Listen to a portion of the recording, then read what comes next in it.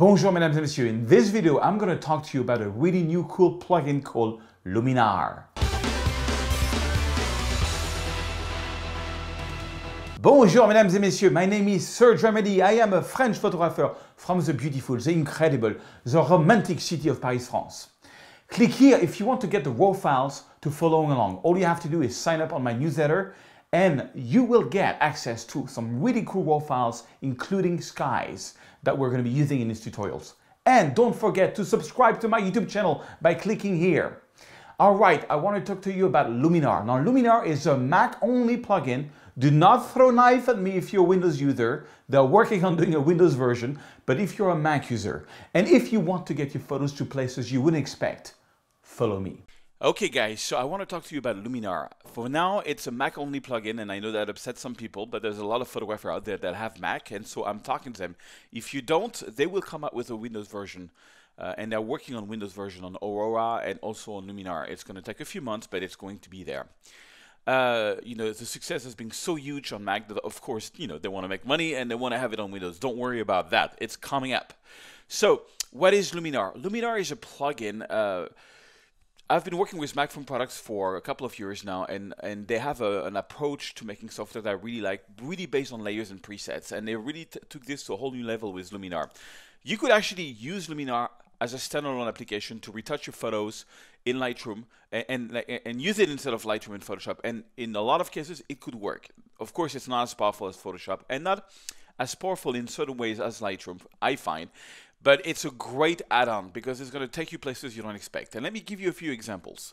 So for example, this photo I shot in New York with my buddy Matt a couple of weeks ago when I was at the New York Expo.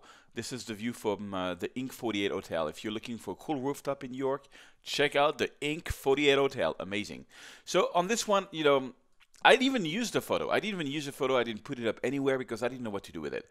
So what I could do is, you know, do my regular workflow or open the shadows, bring down the highlights, do a white point and black point. And I'm like, yeah, I mean, the photo is a bit boring. What can I do with this?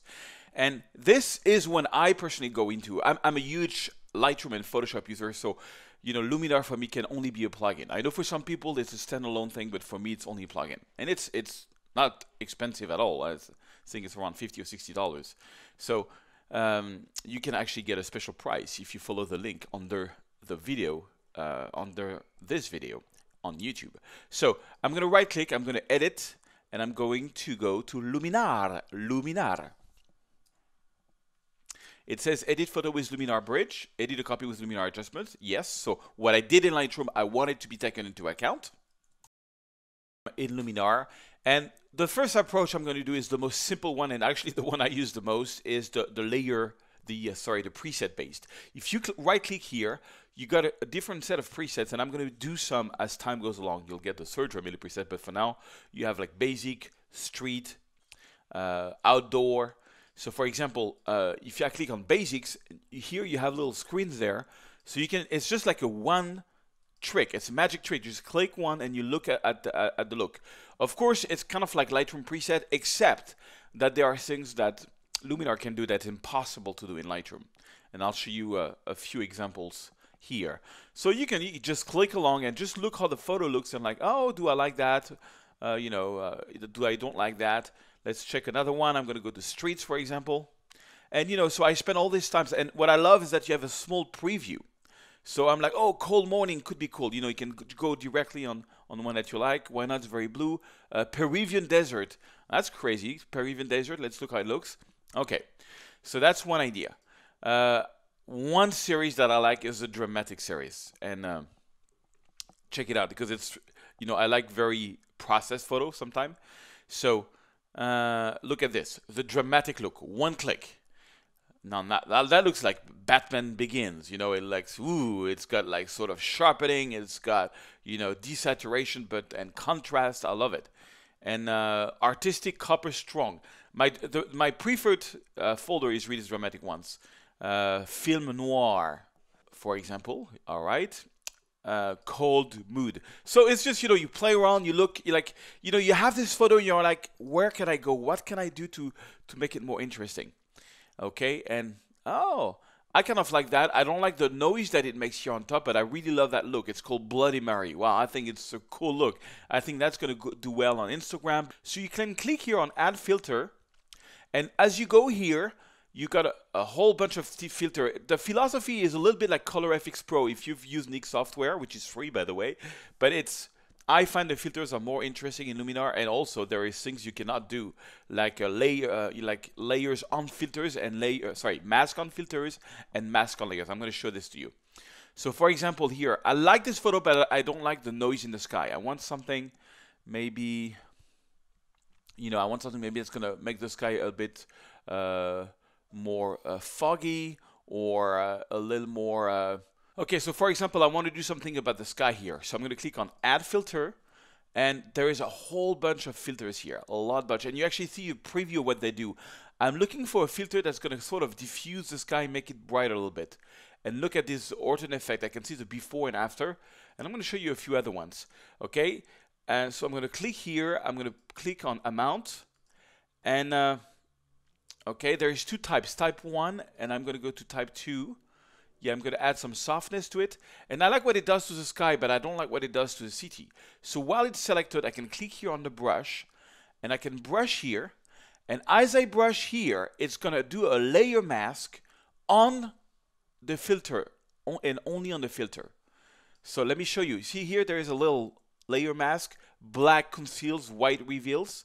So check it out. Before, the effect is only being applied, before, after. On the sky, I can put more amount, I can add some brightness if I want to, and it's only going to affect the sky. Okay, and voila, I can have a brush. I can add the effect here if I want in some locations on the city to make a sort of like a dodging, and voila. So now that filter is being applied. I started with a preset, added one filter, and I did a layer mask just on that filter. Okay, you will see it can seem a little complex. I'm going to click on Apply, and I'm going to throw this back into Lightroom. Now, I'm going to go back into Lightroom, and let's take another photo. All right, so I'm going to take another photo. This one is from the Griffith Park in Los Angeles, California, and I'm going to do, I like the photo because it's got a background, it's got a middle, it's got a good, foreground, middle ground. The background, which is the sky, is not so hot, but I like the composition. And I'm like, oh, could I do something? So I'm going to do my usual workflow of, adding some contrast by opening the shadows, bringing on the highlights. I'm going to clean up a little bit here. That spot, that spot, that spot. I like that the fact that, that downtown LA is kind of foggy, I would say, and that the foreground, the observatory is really sharp. I like that. I'm going to maybe add some sharpening, do a bit of masking. But I'm like, I wish I could do something else. Maybe I'm going to do a little auto. Yeah, auto is good. So I'm like, okay, what could I do? What else could I do? Well, I'm going to go right-click, Edit, and I'm going to go to Luminar. Click Edit. Okay, so let's say that on this one I want to do something more subtle. I can take the basic presets, and then I said, okay, I want to have a base layer that I kind of like. So I'm going to go for example, Image Enhancer, and I look what it does. Oh, I like what it does. It's much more warm. It's more saturated. I'm like, yeah, that could be a good base. Maybe a little too much saturation. So if you look here, saturation at 16, I can bring it down a little bit. Okay, so that's my base layer. I like that. Now, let's say that you don't want to learn Photoshop and you want an easy way to replace skies, and it does not work in every situation. By all means, it does not work in every situation, but sometimes it can. You can click here on Layers, plus Layers, and we have the possibility of adding a new adjustment layer, which we would be using as a preset, or add a new image layer. Okay, on this one, I have directly a folder called Skies, and I'm going to give you a couple of free skies. For example, I like this one. I'm going to open, and that's going to bring a sky as a top layer. All right.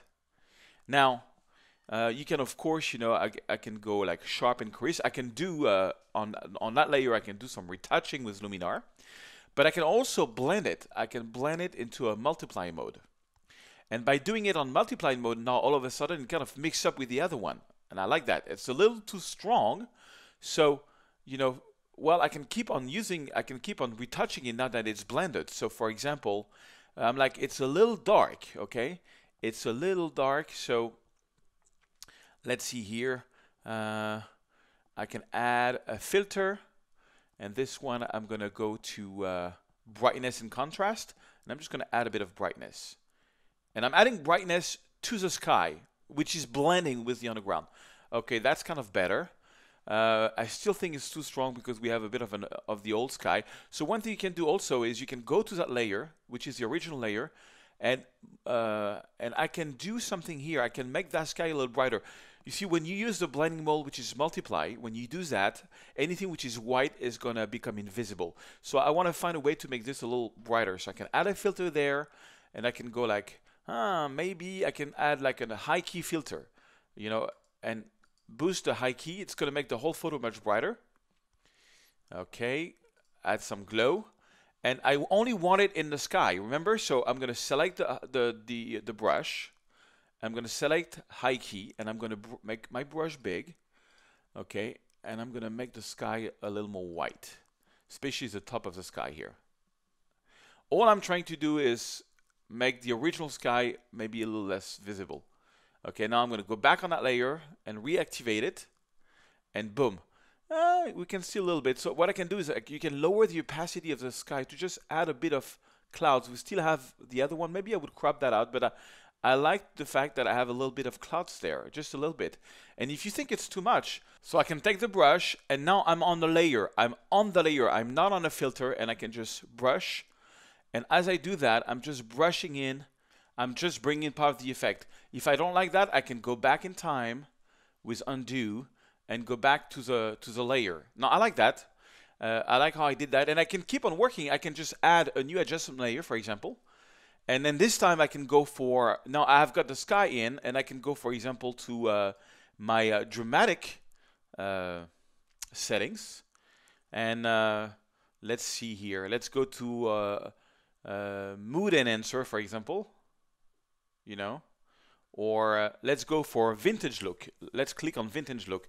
And now it's going to apply that preset on the overall photo with the sky. Kind of crazy. I think it's a little too much, but I kind of like it. So, and I'm going to lower the opacity of that, but I kind of like that. I think I'm going to click on apply, and I'm going to go back into Lightroom and do some more adjustment in Lightroom. But you see how it just brought me different things, or I added some crazy sky. So let's go over to Lightroom. I'm in Lightroom now. I'm going to crop. I don't like the original sky here, so I'm going to crop them out, and voila. Maybe in Lightroom I will do like a little gradient here. Lower I always like to retouch in Lightroom. Maybe do one here. Make sure I'm just on exposure, so I'm not adding colors. Something like this. And voila. So that's just, that's just a place I would have not gone if I didn't have Luminar. Adding a bit of clouds, doing all this look. That's not even included in Lightroom. So this one, I'm gonna reset it so you can see the before. So that's the before photo. And that's the final retouch photo. So, it's just it's really cool. Okay, let's do one more. I'm going to take this one. This is a photo this is a long exposure shot that I took of the Concorde Plaza in Paris a while ago. I did a bit of retouching. If I do let me show you the before. Yeah, let me backslash key here. So you have the before and the after. Not much, I didn't know what to do with this photo. I like the idea that it's long exposure, so most of the cars are invisible. So again, I'm going to go edit into Luminar, and let's see what we can do in Luminar. So usually what I do is I always look in the basic panel. I can click here, for example. Detail could be interesting. And I'm like, yeah, I like detail, but I don't like what it does on the sky. I don't want to get this HDR crazy sky. I don't like that. So let's take another one. Let's take... gloomy morning, for example. Gloomy morning.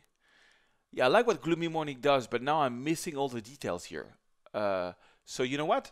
Let's just add a filter, for example. Let's see if there's a filter that we could add that would bring back detail enhancer, for example. Okay, I can boost the small details. I can boost the medium details. I can boost the large details how I want, and I get this sort of very detailed things. I don't like usually boosting the small details. I like to boost the medium details and the large details. Highlight protection. I can do some masking. Masking is like, Lightroom, it's not going to do so much here. It's going to do it on more detailed things. Well, there's a bit too much masking here. And let me see. So before and after. So remember, this is applying this everything, you know. So let's look at the sky. Is it doing something I don't like on the sky? No, it's kind of cool. It's kind of cool. It's a little strong, so I'm going to lower the values. You know, I just wanted, and voila. So I added a basic thing, and I added that. I can continue. I can add this time. I can add a new adjustment layer. You know, and then I can go and going for example in the dramatic layers, which are always like, you know, ooh, dramatic is very nice. You know, and let's go for I don't know, like enigmatic vision, for example. And you know, and when you click on a preset, you can look on the right and see what they did. You know, enigmatic vision, for example, they added some clarity, they added some ortho effect. That's how they did it. So you can reconstruct it back to what you want. We could go the vintage look again. I think I love the vintage look. Okay, now on this one doesn't really work. We can go on the artistic copper strong, for example. Let's see artistic copper strong. Not bad, but again, I think it's too strong. So, or I don't want it everywhere. So I can take a brush now, make my brush big. You can use the right and bracket key on your keyboard to make your brush bigger or smaller. And I can just paint here. And in a second, as you start painting, it's going to create a mask and make everything disappear except where you painted. Voila. And, you know, so, and now I just added that effect just a little bit on the city and not on the sky. So now the photo for me is a bit more interesting, you know, and I can apply. Voila. So basically, you know, the idea of this is to just give it a try. You know, you can get some really, I really, you know, like this cool result. And this is the first time I did this. I did not prepare this in the tutorial. You know, I just, you know, it's like a flow. You know, you go there, you throw photos at it, and you just play around with it. And voila. We have a special offer if you're interested in Luminar. You get a special price by clicking the link under this video, or if you got this as part of the newsletters. I hope you like it. I hope you're a Mac user. You can buy it because it's really worth the money. It's going to take your photos in places you would not expect.